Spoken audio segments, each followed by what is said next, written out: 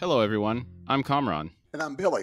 Welcome to the HorseFrog podcast. a safe space for termagant mellophobes and people that don't butter their toast alike. Also the home of the Glenn Close effect. Today, we are excited to introduce a new series to our audience. This is the first episode of our coverage of the Malazan Book of the Fallen. We begin with the first book in the series, Gardens of the Moon.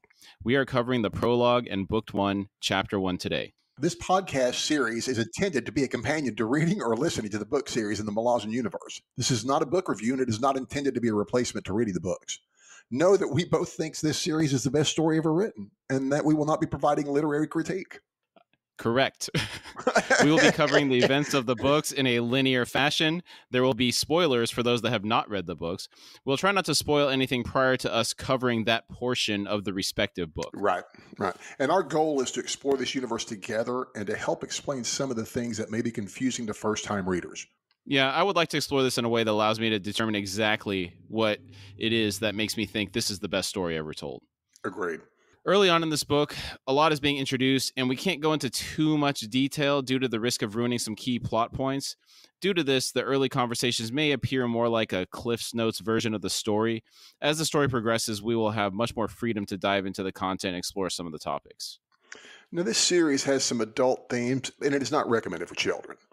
Yes, but it is certainly not as vulgar or Right.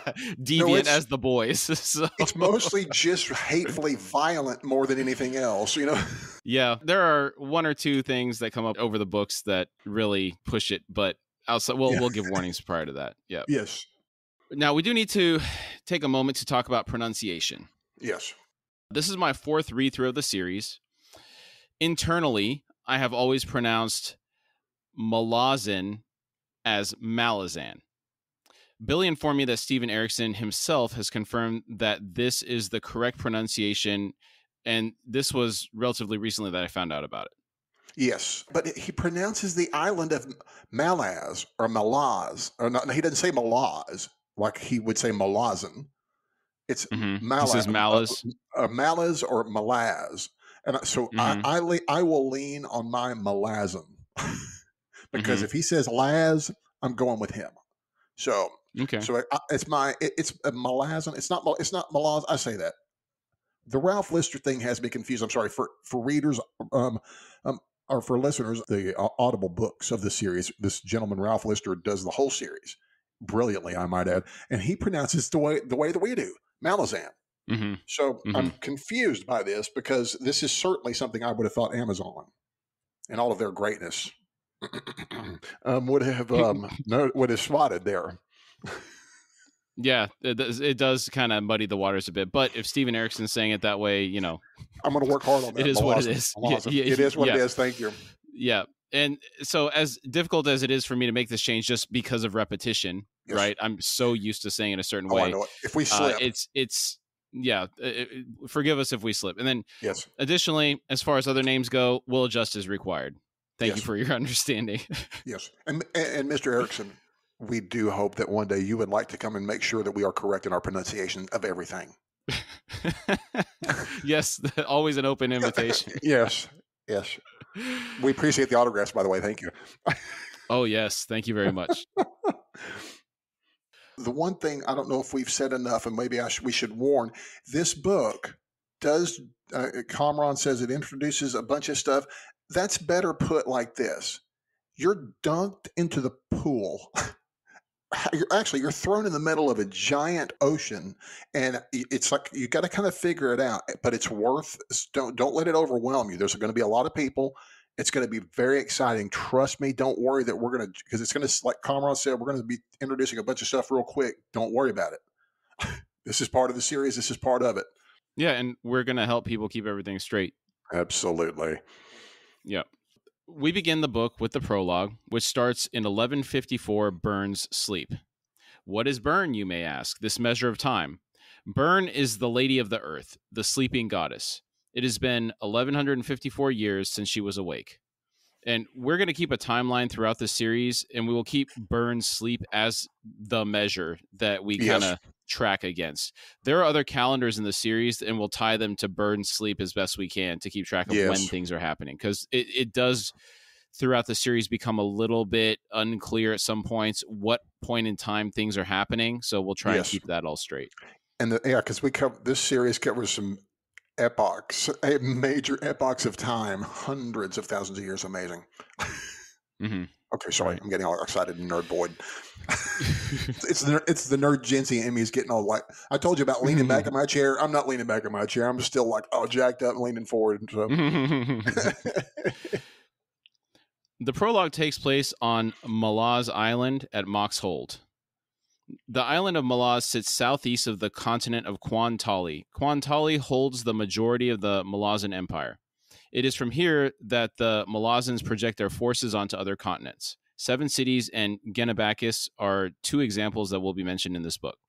When I first read the series, I didn't do a very good job of paying attention to geography. Me either. I will have a larger focus on it during this read-through. It's amazing to see the foresight that went into planning the storyline. When you look at the little Easter eggs that are currently on the maps in Gardens of the Moon, and when you're done with the series and you come back, you're like, oh my gosh, this place that we went to, that was on the map in the first book.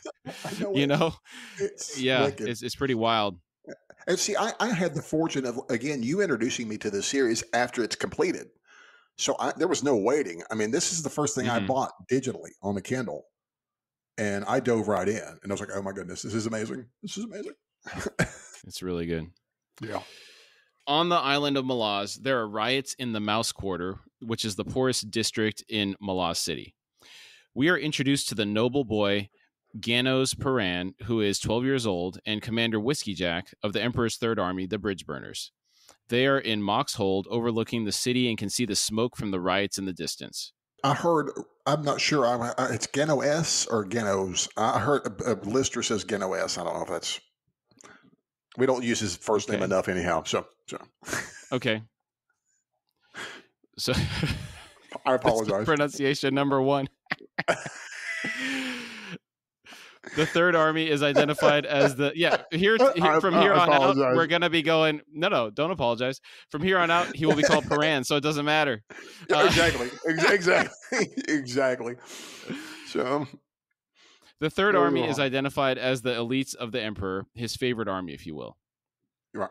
Paran asked Whiskey Jack about Dasim Ultor's reported death at Egatan, which is a city on the Seven Cities continent, 3,000 leagues away. That's roughly 9,000 miles. Put that in perspective. That's about 8,846 miles from Texas to Vietnam. It's a big world. It's a big world. Yeah.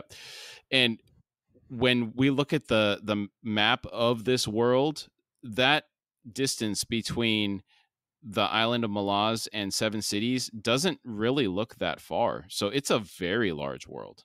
Yeah. That's what I'm assuming. I'm assuming there's a bunch off the map. No, I found one where some people consolidated everything onto one map. Nice. Okay. Yeah. And it looks pretty extensive. Nice. Dasim Ultor is the first sword of the Empire. We'll become more familiar with these titles as the story progresses a little bit. There's a lot of this kind of stuff. First sword, shield anvil, just different titles. Strange yeah, we'll get into that. Mm-hmm. I do have an anecdote to tell about the first sword. Okay.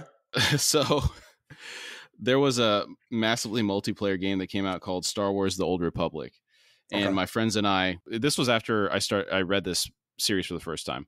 My friends and I formed a guild. We decided that we were going to have like a little dueling club, and the person that beat everybody was going to be the first sword. And this was, I got it from this book, right?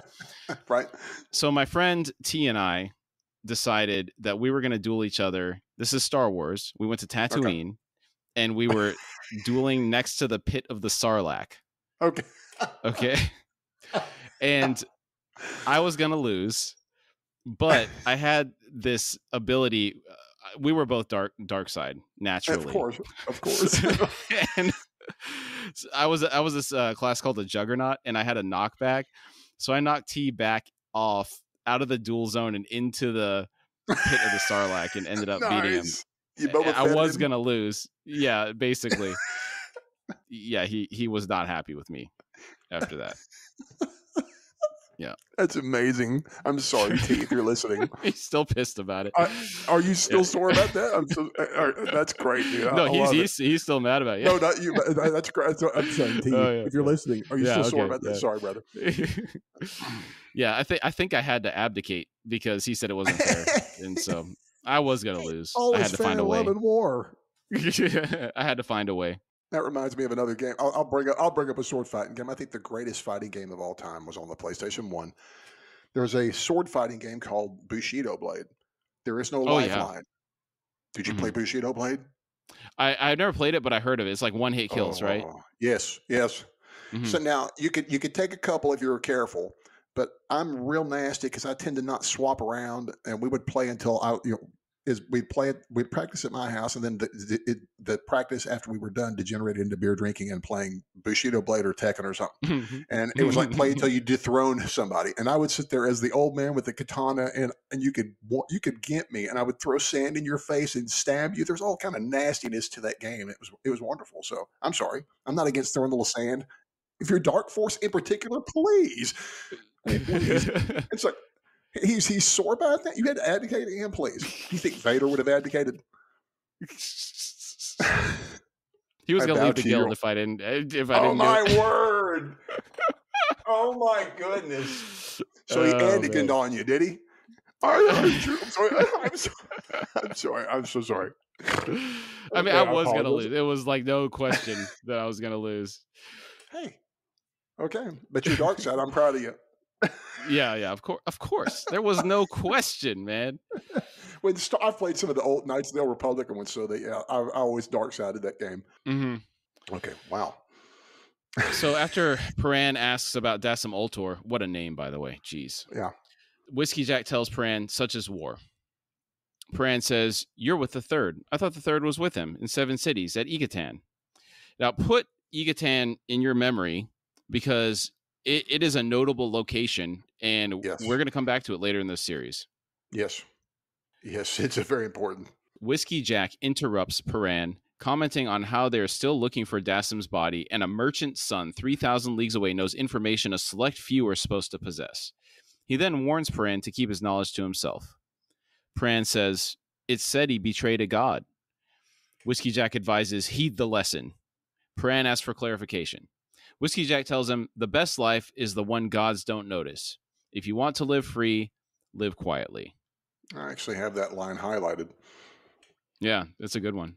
Yeah, it is. It's a similar concept to fame in a way. Very much so. Yeah, a lot of the famous people, you hear about them talking about not liking being stopped all the time. Oh, yeah. That's part of being famous, though, tough. right? Yeah. Yeah. No anonymity. They want it until they don't. It's kind of strange. Paran tells Whiskey Jack he wants to be a soldier, a hero. And this is a theme that also we will come back to later. Yeah. Whiskey Jack thinks Paran will grow out of it. Enter the bridge burner Fiddler, who is only a couple of years older than Paran. He has a fiddle strapped to his back, hence the name. And it's broken. It's a broken fiddle. Yeah. He's described as having pockmarks on his hands and face. Do you think this is due to him being a sapper, or is this too soon for that to have happened? I'm assuming that it has to be a sapper.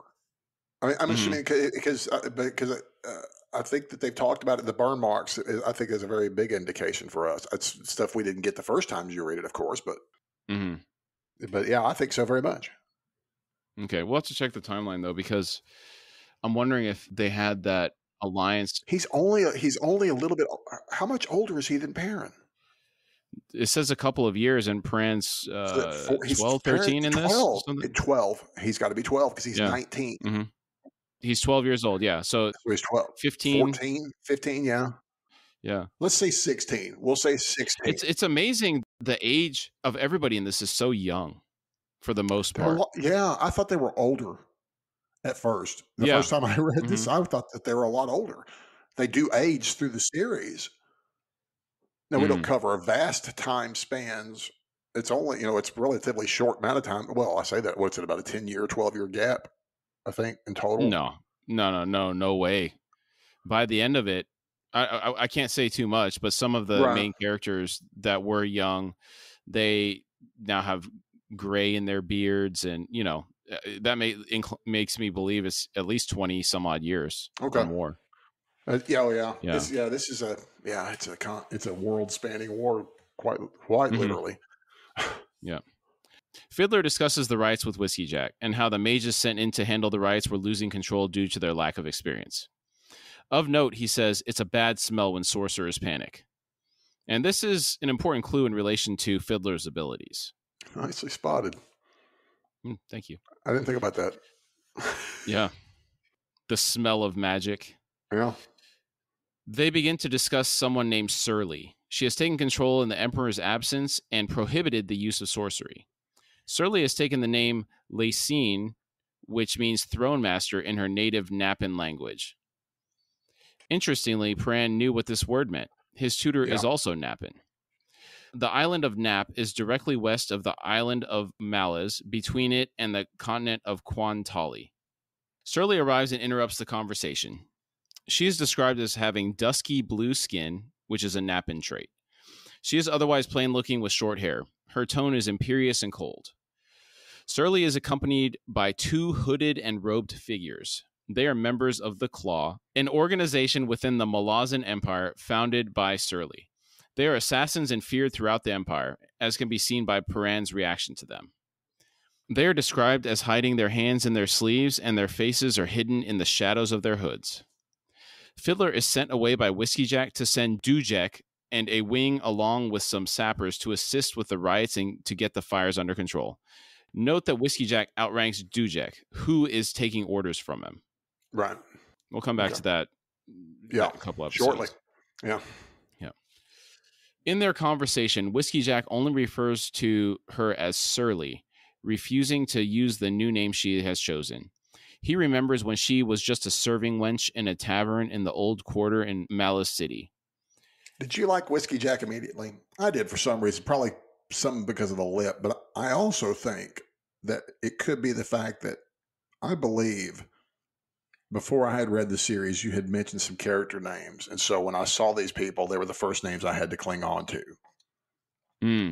I knew of your particular affiliation and affection for those two in particular. The one Fiddler is Fiddler's mind.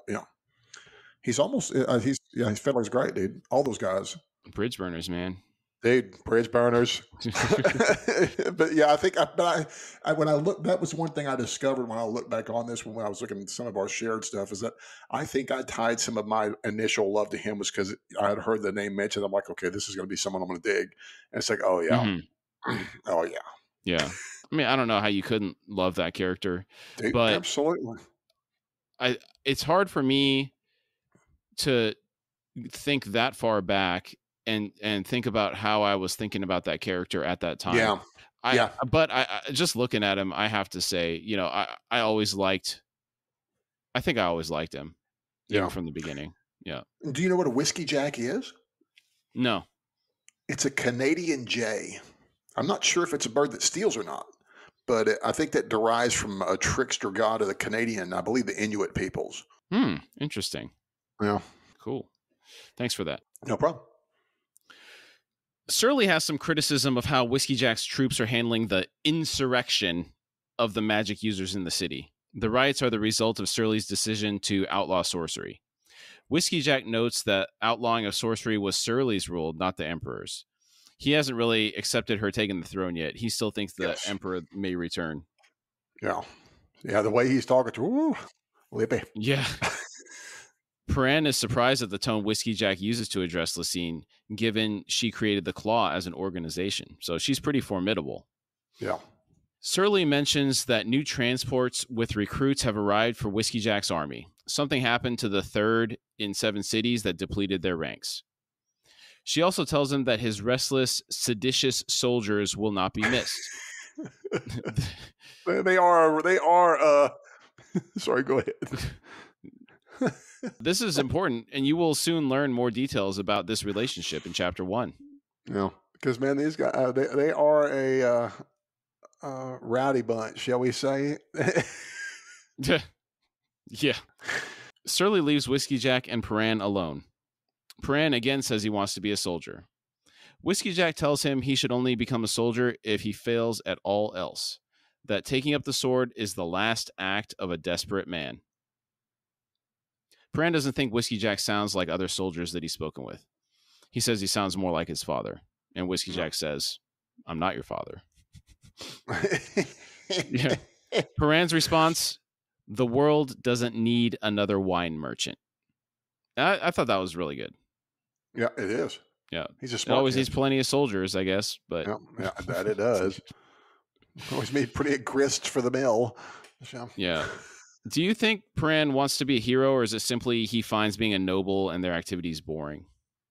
I think it has it's a little of both, but I think it's more to do with the activities of the nobles being boring. Yeah. The hero stories are also shiny. Yeah, because I think in particular, he says something toward the end of chapter 1, we'll cover later on, that kind of makes me think more that's what leads. It seems like there has been a lot more folks from the nobility moving into the military, seeking excitement or something like that. I think is something I remembered. Right. And a lot of them go for an easy commission, though, right? They want to be an officer in some cushy office in the capital, and that's right. Then never see any combat. Right. A desk we job. Will be exposed to plenty of these incompetent noble fools throughout the. Absolutely. This hostility is genuinely earned to a majority of them. Yep. And then one of my favorite things about this series is how that kind of self-corrects within the ranks. Yes, it does. In a very brutal the Malazan way. soldiers they don't take crap from anybody, including their officers. They don't take kindly to those that don't kindly. Yeah. Yeah. Was there anything that you particularly liked about this prologue? It's different this time for me because we've started this in a different manner, starting together. So we're both probing a little bit deeper. So I'm approaching it a lot different, and I'm liking, especially as we come later on, I'm liking a certain character more this read through. I never disliked him, but he always struck me as kind of haughty. And the more that I read him, he's less haughty than I realized. That was a little bit of my thinking of him, Perrin. But I just love that stuff on the parapet with Surly and Whiskey Jack, and that stuff is very intense. Yeah. The first time I read that, I didn't pick up that intensity, but once we get down the path of knowing who these people are and what they've done, and then as we start building and seeing how awesome they all are, it's kind of like, wow, that is bold. It's like, because this read through has felt like, wow, that's great. Yeah. What about you? I did like the interaction between Whiskey Jack and Surly. What's interesting about it is he normally is such a nice guy, and everybody loves him. And the way you're introduced to him, he's popping off to this character, which isn't really how he is most of the time. No, in fact, I don't remember him ever speaking to anybody else really like that. No. He's usually not very hard. Like I said, he's very he's he's like one of the most compassionate people in the Bridge Burners, isn't he? In a weird way. Yeah. Because we're kind of jumping ahead here, but ultimately he kind of takes responsibility for all of them. He's their commander. Yeah, that's true. We're now in book 1, Pale. Yes. Chapter 1. Chapter 1 begins in 1161 Burn's sleep. This is 7 years after the prologue. Prior to the chapter, there's an entry from the Imperial Campaigns. The Maranth Alliance of 1156 is mentioned. This alliance causes a fundamental difference in the science of Malazan warfare. We will discuss some of the changes later in Book 1. Yeah. At the beginning of the chapter, it is established that Lysine has been ruling the Malazan Empire for the last 7 years. Basically, we saw her taken over. Yes. During the prologue. Yeah. We are now witnessing events in Itko Khan, which is on the southeast coast of the continent of Kwantali. Kwantali, again, is the core continent of the Malazan Empire and lies to the northwest of Malaz Island. A girl aged 13 and an old woman named Riga are standing on the road as a column of mounted Malazan soldiers ride past. Riga is talking about the husbands and fathers she has lost to the Malazan Empire. She makes a statement about the emperor prior to Lacine. Hood roast the bastard's soul on a spit. In the prologue, Whiskey Jack also said Hood's breath in response to a statement made by Paran about Dasim Ultor's death when it was supposed to be a secret. Right. Hood is the god of death. Characters in these books will often cite gods in this universe when cursing or blessing a person or event, often quite colorfully. Oh, yes. I've always enjoyed the swearing in these books because there's really not swearing by our standards. Hood's toes or Hood's toenails or Hood's marble balls on an anvil. Hood's moldering moccasins, Hood's breath we already covered. But the best one, I think, comes from, it's got to be Midnight Tides because it's Errant's butthole. There's so we'll come across these wolf gods later. It's Tog and Fandere. Yeah. And Tog's teats. Yeah, that's a big I hear one. that one quite a bit. The young girl expresses excitement at seeing the soldiers. It is noted that the women writing in the column appear fiercer in a way than the men. Now, this universe treats men and women very much as equals. There are some tough Marines we will meet that are female, as well as some other extremely powerful women throughout the books. It's one of the things I really enjoy amongst many of the things that Erikson does is he has some of my favorite female characters because you don't view them or tend to see them as female. It's not an importance. And I appreciate that. It's just another soldier. Other writers always want to point out the differences between the sexes as just getting on with the story. And I have always appreciated that about this story. We just get on with it and difference because we've all understood what the differences between men and women are. I like that we don't care here. Just move along. Tell the story. He does. Yeah. He does a really good job of building the world, making the people feel real, yes, like they live in the world because of his background, right? Absolutely. Anthropologist, archaeologist. He designed the world in a way, and then the people that went in it are based off of the geography of where they're from. So you have jungle peoples, and they have the skin color of jungle peoples. You have people that live far in the north, and they're light skinned with red hair. I mean, it's very natural. It is. It's just. I mean, it's so. The thought that has gone into this just still staggers my imagination. I understand why people want to read it over and over. I mean, I'm enjoying reading it yet again. It's fantastic. Yeah. Riga, the old woman, reaches out and grabs the girl's hair, pulling her close to her face. Riga tells the girl that Itko Khan was once free before the Malazan Empire conquered it. We will see the Unification Wars mentioned later in Book 1 of Gardens of the Moon. This will be referring to the Malazan campaign to unify all the peoples living on Quan Tali. It was not always unified under the Malazan Empire. Yes. They started on the island of Malaz, and then they went from there, and then they had to conquer the mainland there. Yeah. Riga is a wax witch and has some magical talent. She senses something is about to happen. A prophecy is loosed from her lips. Across the sea, the Empress has driven her knife into virgin soil. The blood now comes in a tide, and it'll sweep you under, child, if you're not careful. They'll put a sword in your hand, they'll give you a fine horse, and they'll send you across the sea. But a shadow will embrace your soul. Now listen, bury this deep. Riga will preserve you because we are linked, you and I. But it is all I can do, understand? Look to the Lord spawned in darkness. His is the hand that shall free you, though he knows it not. As Riga is finishing, one of the soldiers riding past notices the distress the girl is in and very callously smacks Riga on the side of the head with a gauntleted hand, killing her. That's a pretty rough treatment of the regular folk on the part of that soldier. Yeah. It's a tough world they're living in. Yeah. Opposed to so many other... the thing I love about this world is opposed to so many other fantasy worlds is everything is always so pristine and cool and awesome. I want to go there and cure this world of this darkness. It's like this world is pretty, this is a beautiful world, but it's also a rough world. It's tough. Yeah. It's tough. The girl is in shock, and while recovering, we can see that she is speaking in a different voice than her own at times, almost like she has split personalities now.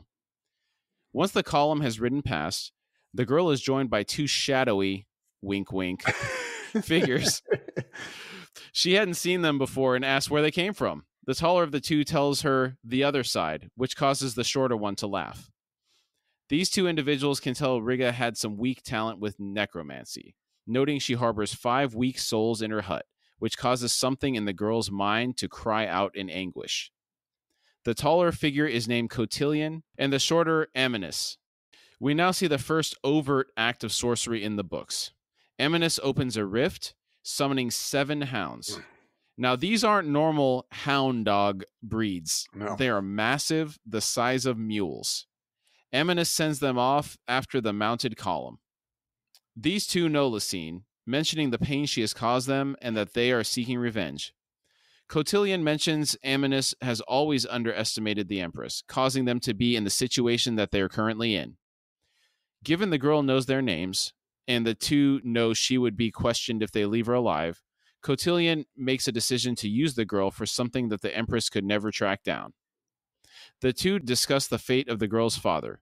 Cotillion insists they let him live and that greed should suffice as payment to the father for them taking the girl. Right. He assumes Amynus has the sorcerer's capability to do something to the father or for the father to make amends. Amynus giggles and states, "Beware of shadows bearing gifts." They also tell the girl it's not such a bad thing to be the pawn of a god.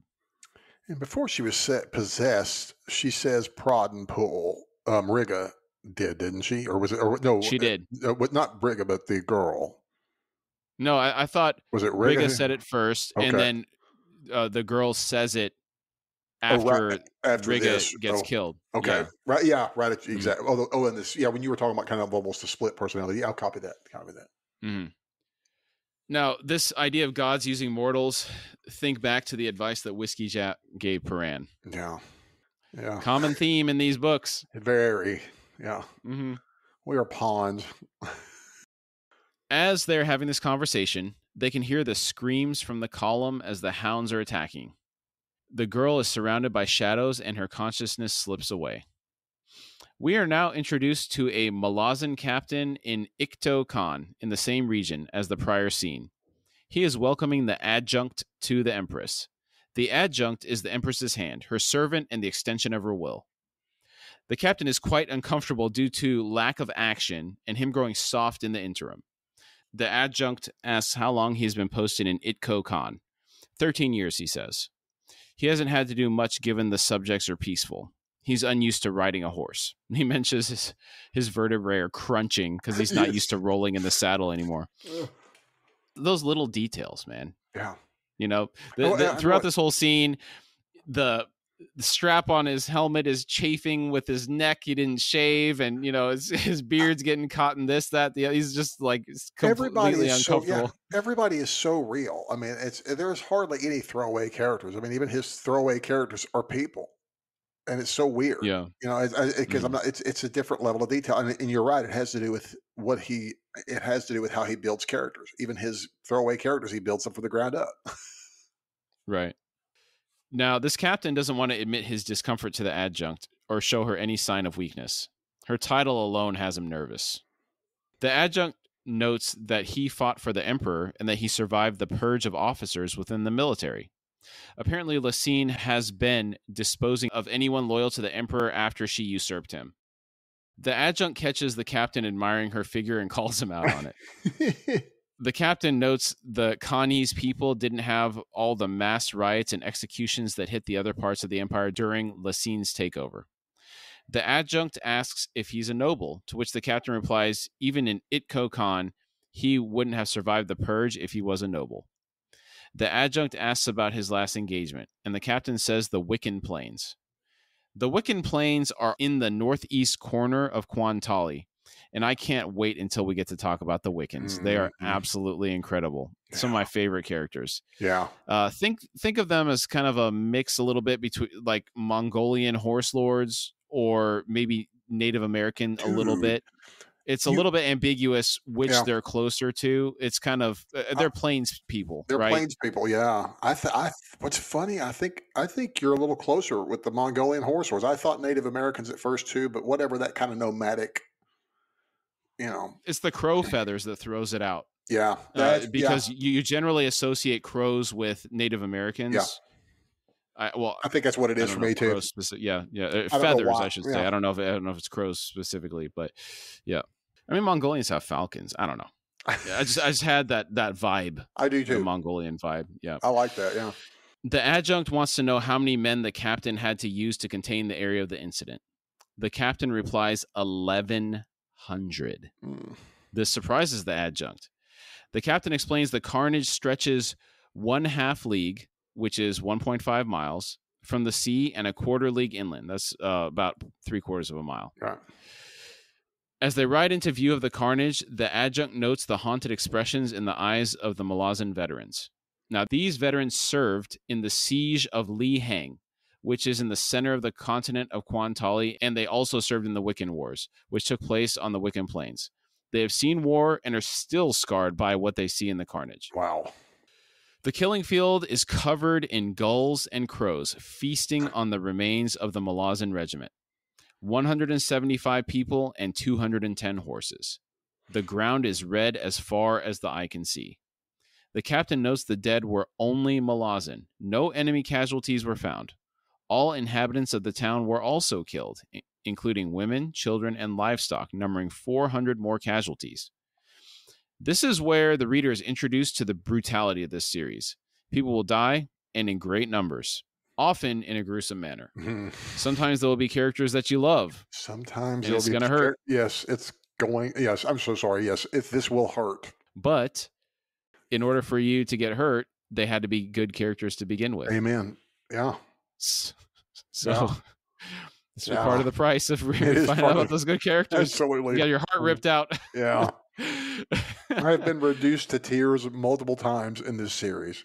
I've contemplated what I'm going to do when I get to some parts of this, whether I'm going to be able to get through it without, kind of breaking down a little bit, because it's going to be, or is it going to be like Where the Red Fern Grows when I was in middle school and my teacher was sobbing when she's reading like about the dogs, Oh, yeah. Oh, good stuff. Traumatizing youth from. I'm sorry. I sought out trauma from a young age, dude. I was reading weird stuff from about the 1st and 2nd grade on, dude. Yeah, I think 5th grade I was reading Stephen King. Nice. So I don't know that it was necessarily traumatizing, but I read Poe, or I had Poe read to us in Halloween. Speaking of 'tis the season, but the Telltale Heart when I was in 2nd grade, and that gave me nightmares. Yeah, I was like, oh, this is a little young for that. Yeah, I would think so. But yeah, it kind of turned me on to that kind of weird stuff. So yeah. Mm-hmm. Yeah. We are reintroduced to Lieutenant Genoes Paran, now aged 19, as he catches the eye. And probably the last time we'll say that name. Sorry.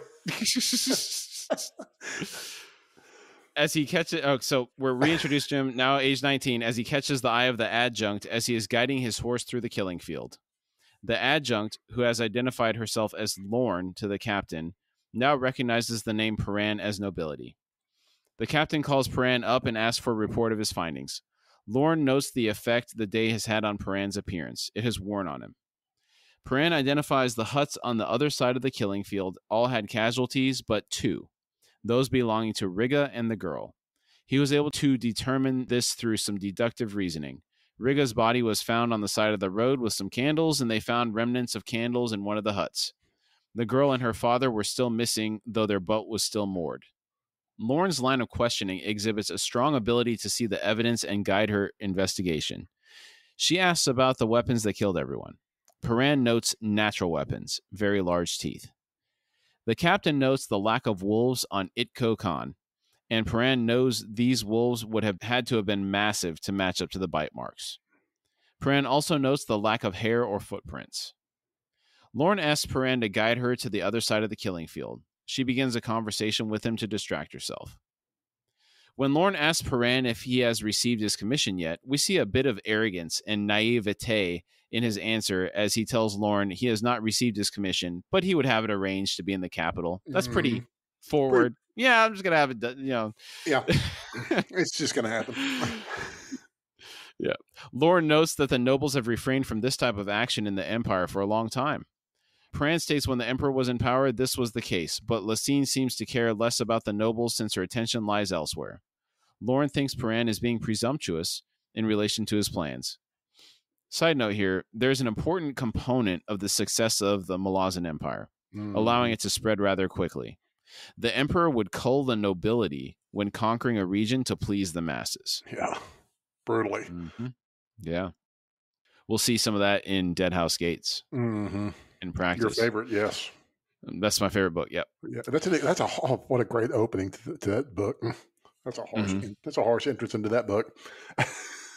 Yep. Lorne comments on how young Paran is based on his answer. Paran responds by relaying what he has been experiencing in the killing field all day, how it has changed his perspective on things, stating, "I'm not young anymore, adjunct. As for presumption, I honestly couldn't care less. Truth can't be danced around. Not out here, not now, not ever again." After chewing on the statement for a time, Lorne tells Paran his words were well spoken and that he won't be stationed in Unta, but will be assigned to Lorne's staff as a commissioned officer. Paran asks for an explanation of what happened. We see Lorne's power of deduction as she explains to Paran her thoughts on the events, noting it as a diversion to hide the fact that the girl and her father were missing. We also begin to understand exactly what the adjunct does. Paran comments on her being a mage hunter. The adjunct is anathema to sorcery, and we will find out how later. Yep. Lorne orders Paran to go inquire about the girl and her father in the town of Garum, where they would have gone to sell their catch. They both ride back to the captain, and Lorne tells him, much to the captain's liking, that Paran will be assigned to her detail. And we see the attitude of the Malazan enlisted soldier towards the nobility here. Oh, yeah. They despise him. Yeah. The adjunct gives him some orders to look for newly enlisted people that fall in the age range and genders of the girl or her father. After Paran leaves, Lorne asks the captain about how the nobility is faring in the Malazan military command structure. The captain notes it's not good. We switch to the Malazan recruiting drive. The recruiter has received a description of the girl and her father and recognizes the girl when she comes to enlist. He notes her age and that her eyes look much older than they should. She knows exactly where she wants to be assigned, to the Genabakan campaign under High Fist Dujek One Arm. He gets a headache as she is talking to him, and his mind seems kind of foggy. He asks what her name is. She gives it as Sorry. As she's leaving, he notes the mud on her feet, though it hasn't rained in some time. Also that the mud was red, not matching the mud from this geographical region. The headache clears after she leaves. These are not the droids you're looking for. These are not the droids you're looking for, yeah. Nicely got done, a little too. Sorcery going on there. Yeah. Back to Paran, as he enters Garum, he finds nothing but death there. All members of the Malazan constabulary killed and surrounded by pigeons seemingly summoned to obscure the trail. The documentation in the office also has been destroyed via sorcery. He leaves. We get to see a little bit of introspection from Paran as he takes stock of his situation and the decisions that he's made. He thinks his family will be impressed with his new assignment. Many noble-born sons and daughters seem to have their sights on careers in the Malazan military command structure, given their boredom with the lives of their noble families. There's what I was talking about. Yeah, okay. That answers my question. Yeah. He received little to no respect in his posting in Itkokan, given his lack of combat experience and his noble blood. His volunteering to lead the inspection detail at the site of the carnage may have changed some of that, but a lot of the composure he showed could be attributed to the behavior of his horse, since it wasn't too disturbed by the killing field due to its breeding. The detail had taken a toll on him mentally, particularly the killing of the horses. I want to say something real quick here about his horse versus, because there's a distinction talking about her horse. She talks about her horse being shy. Yeah. Is shying through some of that stuff, and her horse is a war horse had been bred through generations, and she was kind of real shied around it. His horse was carefully picking it through there, but I think he was able to coax more of that horse too, because being a horse breeder, probably. Yeah, he was leaning forward and kind of whispering in its ears a little bit. Yeah. Yeah. So he knows, he's good. He's good with him. Mm-hmm. Yeah. The detail had taken a toll on him mentally, particularly the killing of the horses. Yeah. As he's remembering the carnage, he remembers old words from Whiskey Jack. Live quietly. Now, these words had a big impact on him for him to be remembering them still this many years later. Yeah. He rejected them then, and he still rejects them. Yeah. He's a hard-headed fella. Yeah. He hasn't seen the bad stuff yet, but he's getting there. He's getting there. He gets there quick. Yeah. Paran's thoughts are interrupted when a man appears on the road in front of him. The man is wearing all green and has rings on all of his fingers, above and below the knuckles. His weapon is a long knife, the knife of choice in 7 cities. Aged about 30, his hair is white. It is noted that he is half Tist Andi. The Tist Andi have been mentioned in the Imperial campaign extract before the chapter, specifically that there are regiments from Moon's spawn. They are an elder race, long-lived, and are recognized by their onyx skin and white hair. One thing that stuck out to me here is he's only 30 years old. He appears, does it say he's aged, or does he appear aged 30? Aged about 30. I mean, so it's definitely appearance. It's right? Appearance. So I'm assuming he does age slower. Oh, true. Yeah, because if he's half blood. Yeah. Yeah. Mm-hmm. Yeah. But I'm assuming he does age though, but because if he's human, but he would age, he probably lasts a lot longer than we would normally. So he could be a lot older, but we don't know much about him. We will get to know a little bit about him. He's one of these characters I like a lot because he's on a rumor almost. You see him here. I mean, you don't see him a whole lot. I can't remember seeing him a whole lot, but when you hear him, you're like, oh, Topper. Yeah. Mm-hmm. He introduces himself as Topper, a name which Paran recognizes. Topper is here to escort Paran to Unta at the behest of the adjunct. Topper was the claw assassin that eliminated the entire Untan royal line. All of it. Up to and including third cousins. That's pretty hardcore. Yeah, it is. Unta lies on the east side of Quan Tali. It is the current capital of the Malazan Empire. This is one of the examples of the Malazan Empire's methodology for conquest. Cut off the head, cull the nobility. Paran displays his contempt for Topper in his speech, understandable given his noble blood and the fact that his family lives in Unta. Is Paran's contempt for the claw in general, or do you think he lost to distant relations, second and third cousins? And that it's very high probability that he lost some family members. But I mean, he probably feels it's like a direct attack on his class, right? Absolutely, that would be. Yeah. Both are possible, right? Yeah. I'm assuming, especially the nobility would have a lot of marriages and stuff like that. That would, for political advantages and whatnot. So I would. That's kind of what I was thinking when he said that. It's like, oh, that's why he has more contempt for the claw than usual. And maybe he just thinks back. Maybe he thinks back to when he was a kid, and this maybe Whiskey Jack's contempt for Lysine / Surly at that point. Maybe that just rubbed off on him too. Yeah, I mean, he already had a general idea of what he thought of the claw. He was terrified of them. Yeah. So he knew who they were prior to seeing them. Yeah, at 12. Yeah, so. Mm-hmm. Topper is attempting to have a civil conversation with Paran, though Paran shows no attempt at reciprocation. This interchange in particular is interesting. Paran says, whatever arrangement you made with the adjunct is between you and her. I owe you nothing, Topper, except for enmity. Topper's response, ancient wounds. I was led to understand you've taken a different path, leaving behind the dull, jostling ranks of the nobility.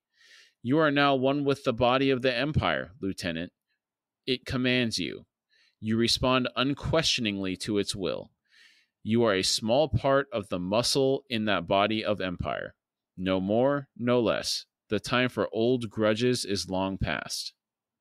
Topper asks if he may call Paran by his chosen name, to which Paran replies, Paran will do. I'll take it.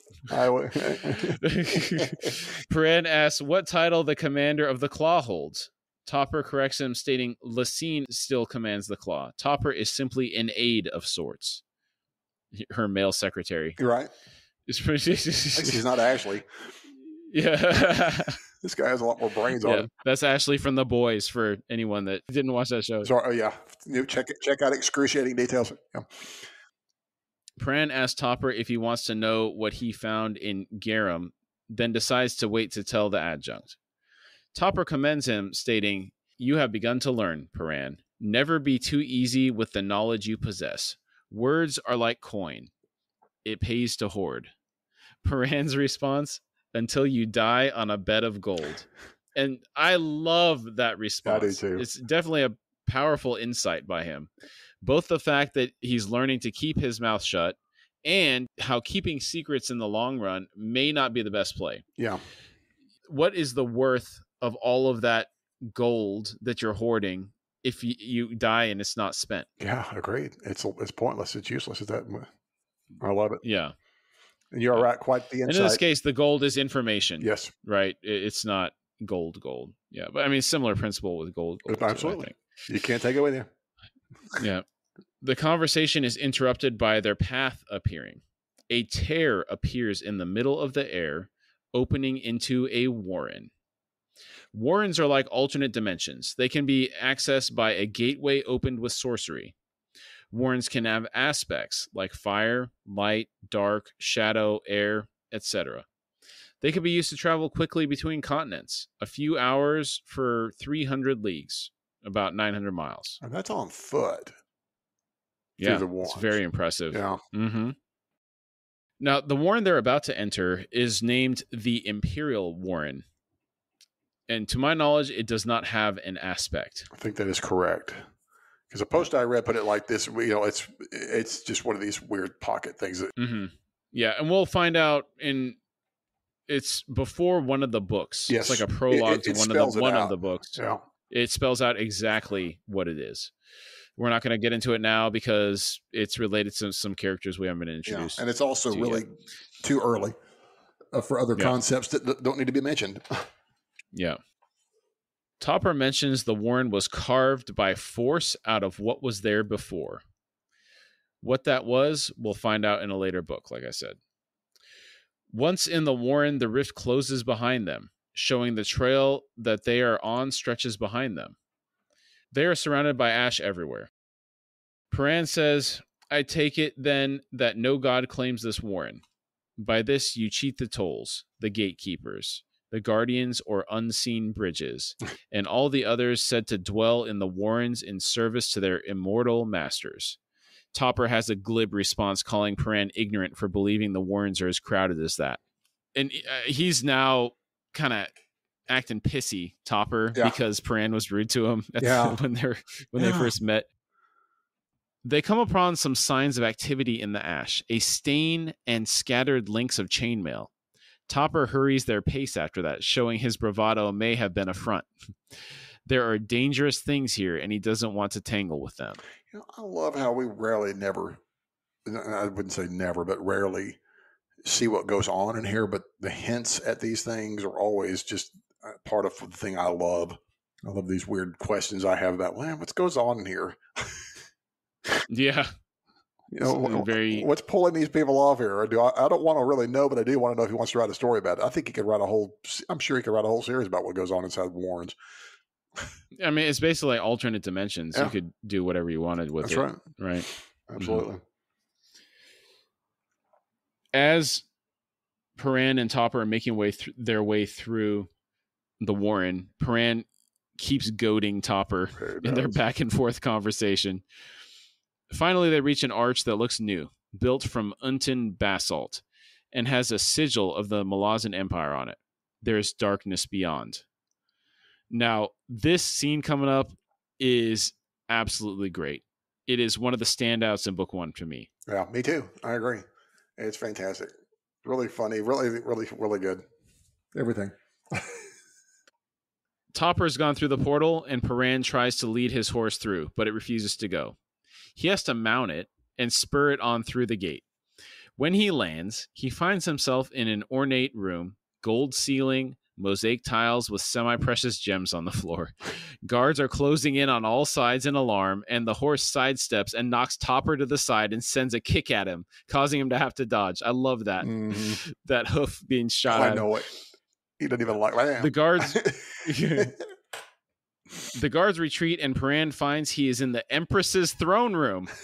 She is seated on a throne of twisted bone. Paran grimaces, realizing what has happened. He dismounts and bows before the Empress. She looks largely the same as the last time he saw her. The Empress notes that Paran didn't heed Whiskey Jack's advice from 7 years ago, surprising Paran. Lasine also notes that Whiskey Jack didn't heed the advice given him either. She wonders what god put them on that parapet together, and that she must acknowledge their sense of humor. And this is a fantastic question in and of itself, but man, what a memory on that gal. I mean, he was a little boy. Oh, yes. I mean, he's 7 years. Boy. Yes. She's running an empire. Yes. And she remembers something like that. Yes. That's amazing. Absolutely amazing. Love it. She asks if Paran thought the arch and the warren would lead to the stables. Paran apologizes to her, noting the horse is bred for its intelligence, unlike Paran himself. Lasine tells Paran Topper will lead him to the adjunct. I love that smooth answer. And I think it kind of earns it a little bit of a smile from her, doesn't it? He does. Yep. I love it. Yeah, that's his noble training right there. Yeah. Definitely. Smooth, it's smooth. It's just drilled into him. Topper is upset and verbally lashes out at Paran. He also wants to know about the interchange between Paran and Lasine, specifically what Lasine was talking about, if Paran has met Lasine before and when it happened. Paran says, since she declined to explain, I can only follow her example. What a lip. I love the lip. Yeah, and I think it was at this moment I realized, man, on this read-through, I'm really liking him more this time. No, I love him. I don't remember liking him this much in previous read-throughs, but just he's popping off left and right. I usually don't like him until way later, to where he becomes more important. But this time, I feel like it's just something about it. It's like just something I missed. I don't know how I missed how much I liked him. Yeah. Well, that's the great thing about this series is you find new things every time you look at it. Well, there's a lot to look at. Definitely. I mean, we've also changed too, right? Yeah. It's been 10 years since we read it the first time. Yes. So our views have changed as well. Oh. Yep.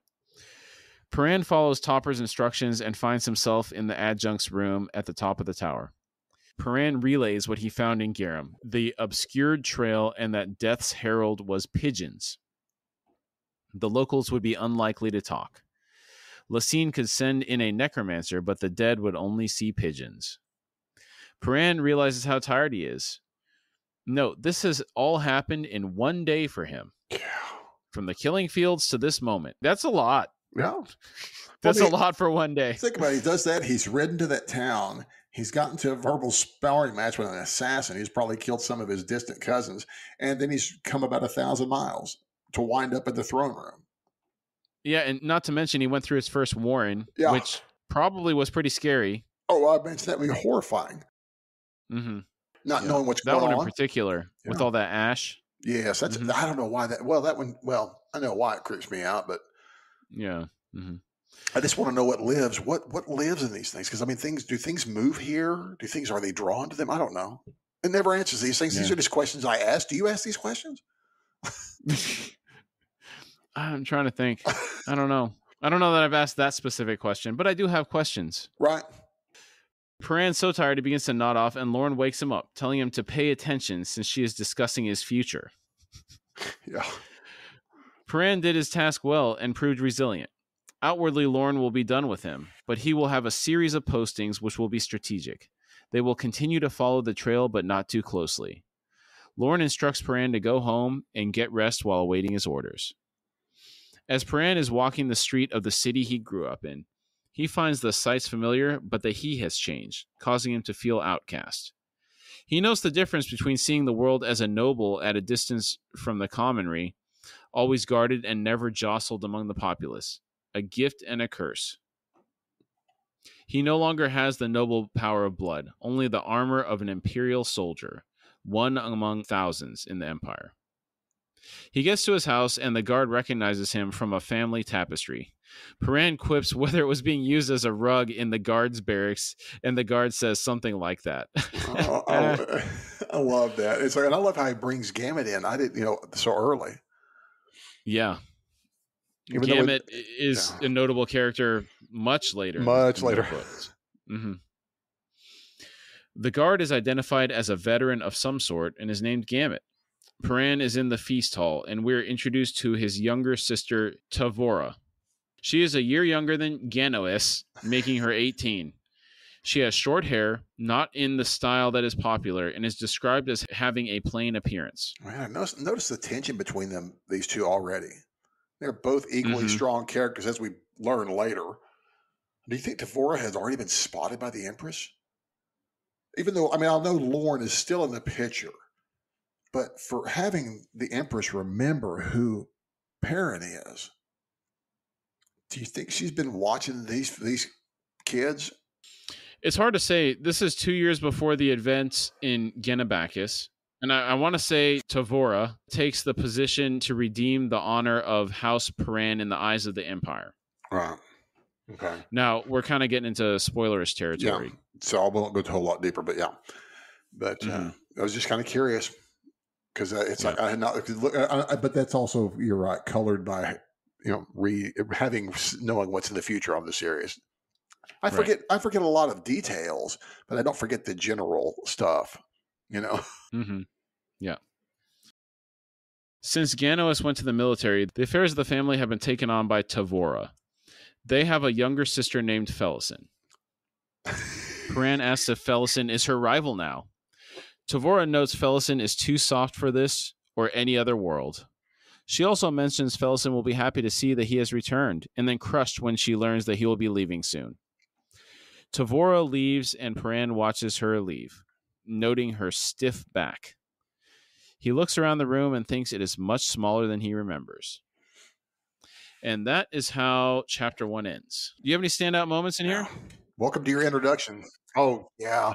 It's kind of funny because I think certain chapters are going to stand out more than others, but for an introduction, there's quite a few standouts. Just his introduction. Well, first off, just the introduction to the shadowy characters who Amidus and Cotillion, and them unleashing the hounds, which we didn't really see it until you see the results of it. So Perrin's intro to the adjunct, straight shooting right out of the gate.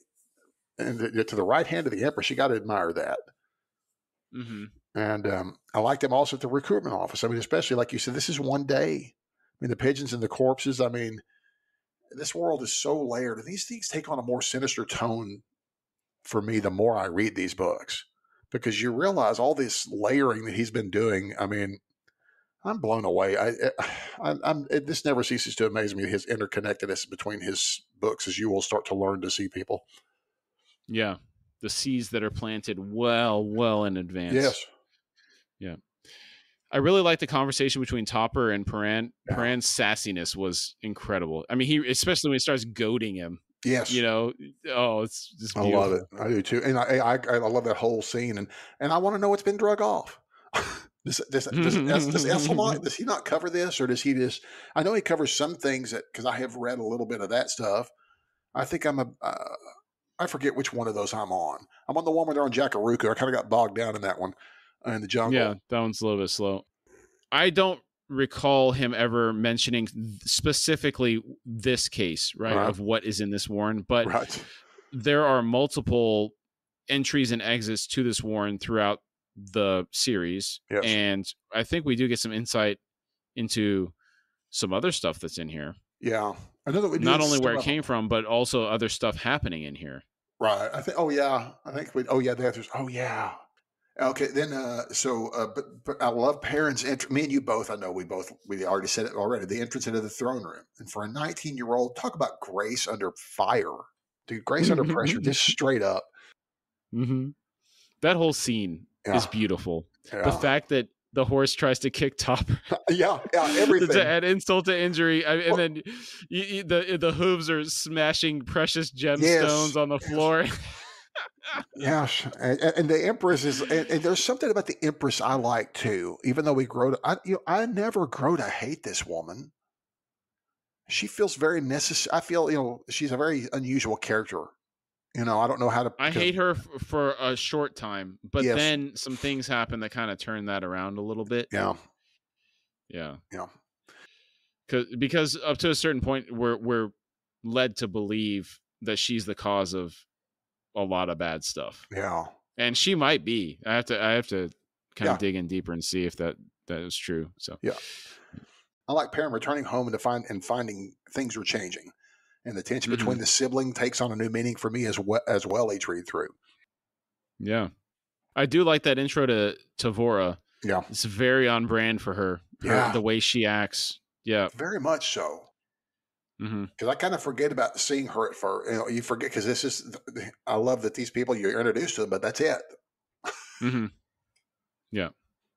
Cool. Yeah. So, I mean, it wasn't the fastest start. It does have so you got some intrigue going on. Yeah. The things will pick up big time. Yeah. Next chapter. Next chapter. I mean, like I said, and do not be afraid of this stuff, man. This is well worth the read, even though it's hard and it can be difficult. It's worth it. It's not hard. It's not hard. It's amazing, dude. Please. Yeah. We're here to make it easier. That's right. That's our job. So thank you for listening to our first episode. Yes, thank you. And we will see you next time. Yep.